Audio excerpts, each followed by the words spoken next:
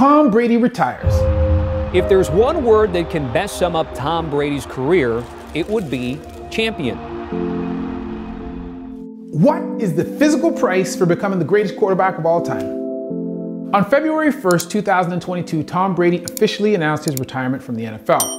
So today, I'm going to speak about the injuries that he has suffered during his monumental career and discuss the physical price that has been paid en route to Tom Brady becoming the greatest quarterback of all time. Brady has reached a pinnacle of performance that only few have achieved, and it is unlikely that this has occurred without some toll. So let's talk about what the price for his success has been, and I will let you tell me whether the return on investment is worth the ultimate price obtained. First, let's talk about the achievements.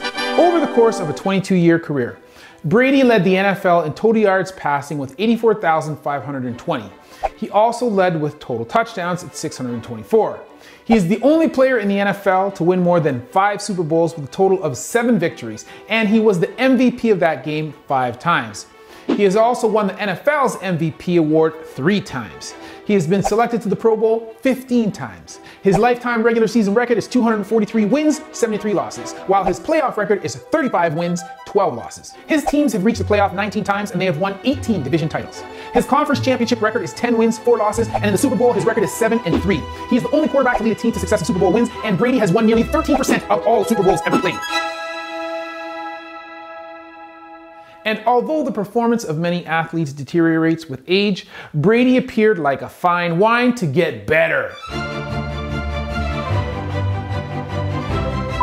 After the age of 37, Brady won 4 Super Bowls and had a playoff record of 17-4. His overall record in the years after the age of 37 was 95-30, with a completion percentage of 65.2%. He amassed a total of 35,571 yards and 265 touchdowns during his last 8 seasons. And when compared to others in the 2000 draft class, Brady had more success in his later years than any of his peers over their entire careers. In his final season of play, Brady led the NFL in yards passing with 5,316, completions with 485, attempts with 719, and touchdowns with 43, despite the fact that the Buccaneers were defeated in the divisional round of the playoffs by the LA Rams. This is a lot for any franchise to achieve, let alone one man. Certainly, this success does not come without sacrifice. In fact, Brady was known for his work ethic, intense exercise regimen, and his strict diet. NFL Commissioner Roger Goodell said about him that an incredible competitor and leader, his stellar career is remarkable for its longevity, but also for the sustained excellence he displayed year after year. Nothing short of extraordinary, for real.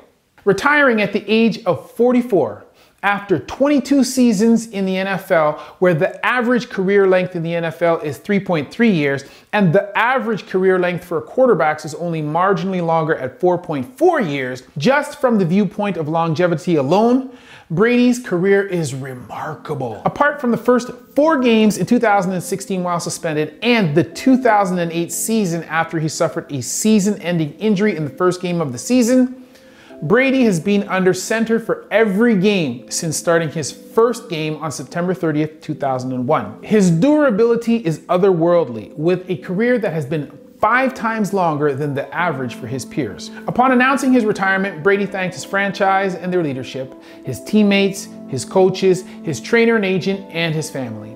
He stated that his teammates, coaches, fellow competitors, and fans deserved 100% of him, and felt that at this time, it was best that he leave the field of play to those more dedicated and committed. While only Brady and those closest to him will ever know the reason for his decision, his statements suggest that his dedication and commitment were not what they had previously been, and that he felt that he should make way for those who were. His statement did not say anything about his health or injuries. Clearly, there is an emotional toll, one which Brady no longer felt inclined to pay. But what was the physical price for this excellence and for the extended output of his success? Obviously, with a career that extends over 2 decades, it is unlikely that Brady suffered a multitude of serious injuries. However, as I have already mentioned, he has suffered season-ending injury in the past, and he has had surgery on more than one occasion. The Draft Sharks injury predictor rates his durability at 5 out of 5, with 5 being the most durable. They rated that his chance of missing 2 or more quarters of play in 2021 was only 5%, and that his chance of injury per game was only 0.3%. In fact, when reviewing his injury history, Brady has had only 7 injuries of note during his 22-year career, for an average rate of only 1 injury every 3 years. The first injury that Brady suffered was one of his worst. In the first game of the regular season in 2008, Brady injured his left knee. In only the first quarter of the game, he suffered combined injuries to his ACL and his MCL. The major ligament stabilizers of the knee include the cruciate ligaments that cross inside the knee, the ACL and the PCL, the collateral ligaments on either side of the knee, the MCL and the LCL, and a number of smaller accessory ligaments on either the front anterior or the back posterior aspect of the knee. The ACL resists posterior translation of the femur off the back of the tibia. This means that it stops the thigh bone from sliding off the back of the shin bone. It is damaged with hyperextension or rotation of the knee. The MCL resists valgus opening of the knee. This means that it stops the knee from opening sideways towards the midline. So it is damaged when the knee collapses inward. These ligaments, when damaged, will create a characteristic pattern of looseness or laxity in the knee during direction change, which kind of makes it difficult to move around a lot. Talking about being confined to the pocket.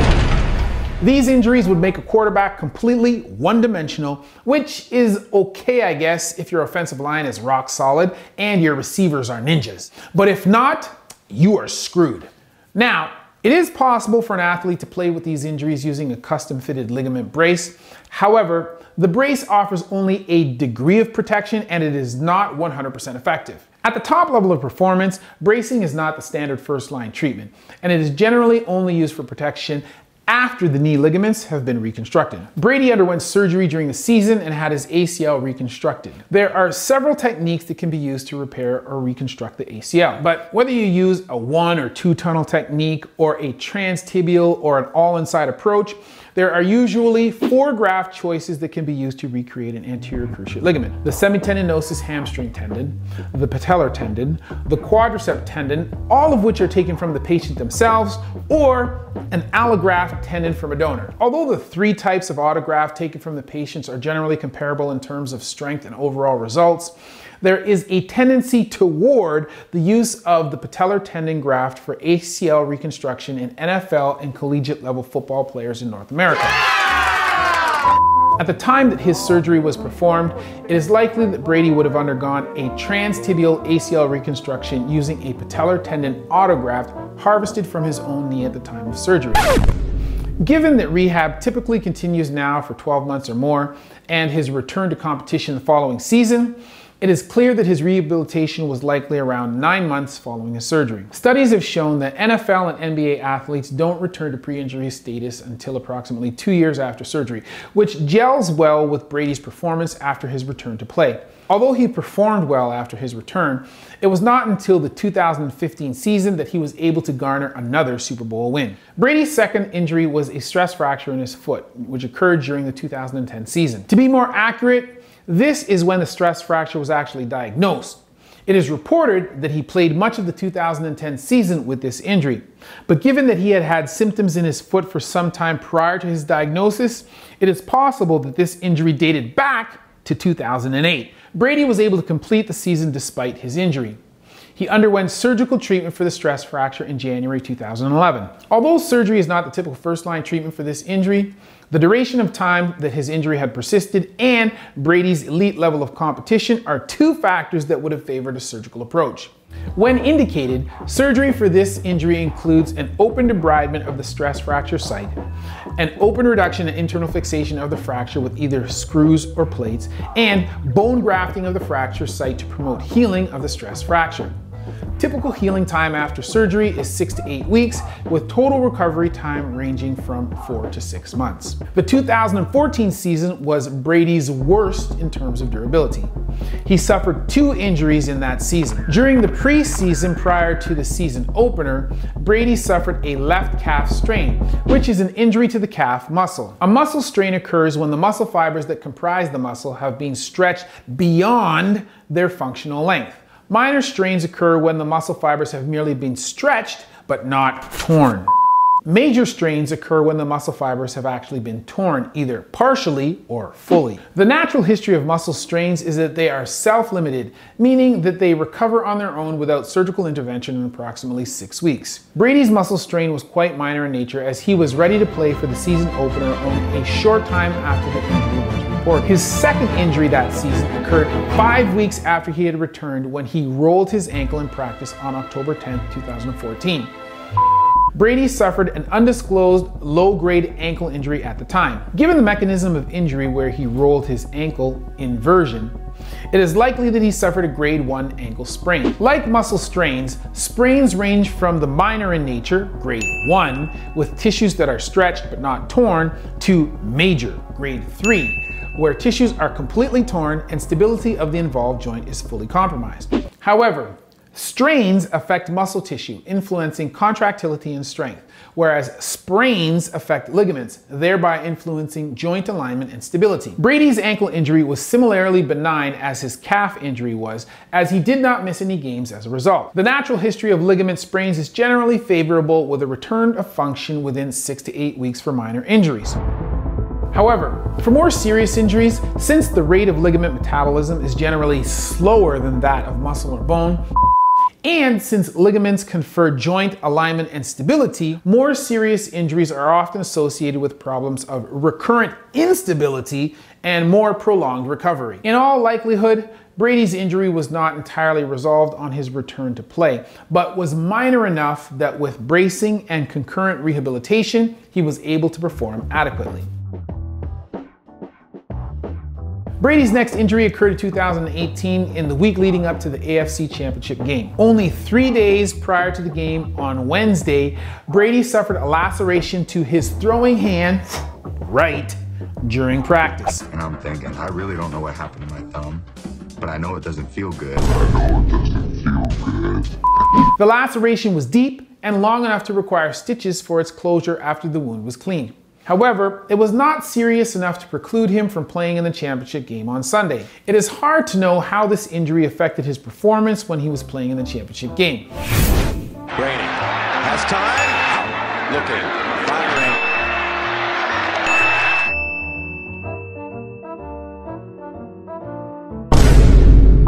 It is conceivable that, depending on its location, a laceration, even if sutured, could limit his ability to grasp the ball as forcefully as to what he was accustomed, which might in turn affect his accuracy. What do you think? Do you think that his hand affected his play during the playoffs? Almost 2 years later, in his final season with the Patriots, Brady injured his right elbow again during practice, sometime during the week before the November 24th, 2019 game. The injury was included on the Patriots injury report, but it did not stop Brady from playing in the game against the Cowboys on November 24th. Without further information about the injury, it is hard to speculate on what it might have been. However, Brady's ability to play in the Cowboys game in spite of it speaks to the minor nature of the injury, making it a low-grade injury of some kind. Given that it was the elbow of his throwing arm, I can conceive of 2 injuries that might have occurred. One injury might have been a repetitive use injury of the elbow from frequent throwing, given that this was later in the season when the injury occurred. This would result in a tendinopathy of the flexor pronator muscles of the forearm, which would cause pain at the inner elbow. This injury would resolve with activity modification and forearm flexibility exercises, and could be managed in a way that would allow Brady to continue playing in a modified capacity. That is to say, less throwing. Another injury might have been an elbow contusion, which could have occurred if his arm had contacted a teammate's helmet while throwing in scrimmage during practice. This would result in a contusion or bruise that would cause pain in the elbow when the arm was extended while throwing. This injury would also resolve with activity modification and supportive treatment with rehabilitation and pain control. Game time management would be the same for Brady. Brady's final injury occurred during early 2021.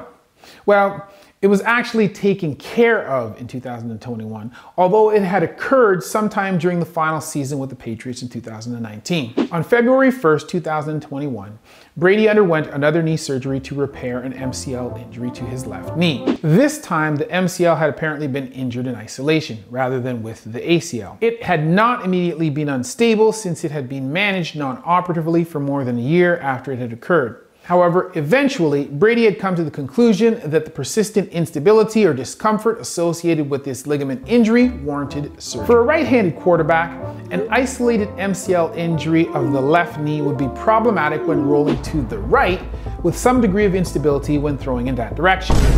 It could also be problematic when throwing from the pocket to the right, when his back was to edge rushing defenders, where the defenders, or even one of his own linemen, could roll up on the leg while planted, forcing his knee to the inside. Unlike the ACL injury, an isolated MCL is much more amenable to bracing, which can be used as the first-line treatment for athletes who cannot discontinue competition after injury. In fact, only days after winning the 2019 Super Bowl, the NFL Network's Tom Pelissero reported that Brady had played most of the 2019 season with some discomfort in the knee. Although the injury was initially reported as a partial MCL injury by the Tampa Bay Times' Rick Stroud, Ian Rappaport later reported that the MCL had been fully torn. So it appears that Brady had been playing with this injury for some time prior to his decision to have it operated on.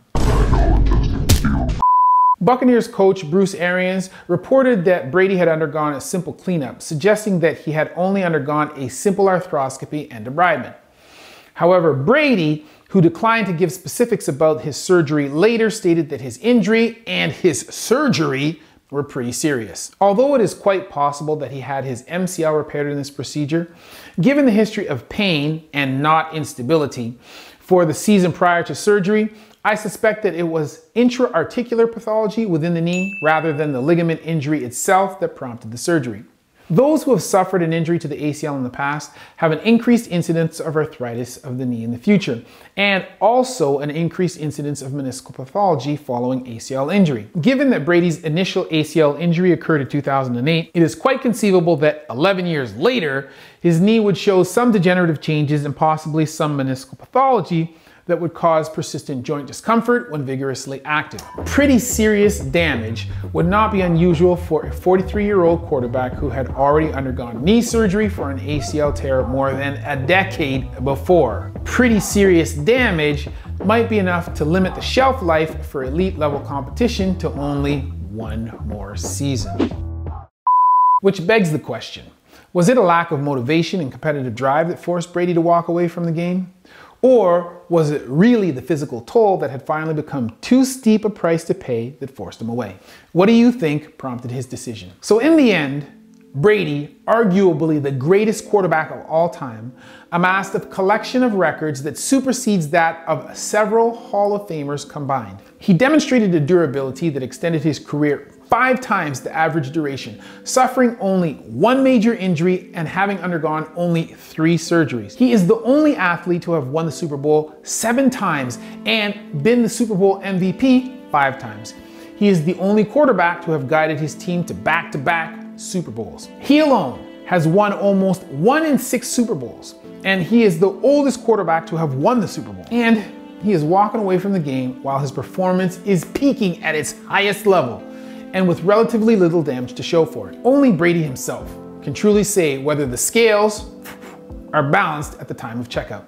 But from my point of view, I would say that the return on investment after being overlooked and drafted 199th overall in 2000 was well worth it. Thanks for watching and subscribing. And as always, that's been a word from Dr. Chris, not your everyday ortho.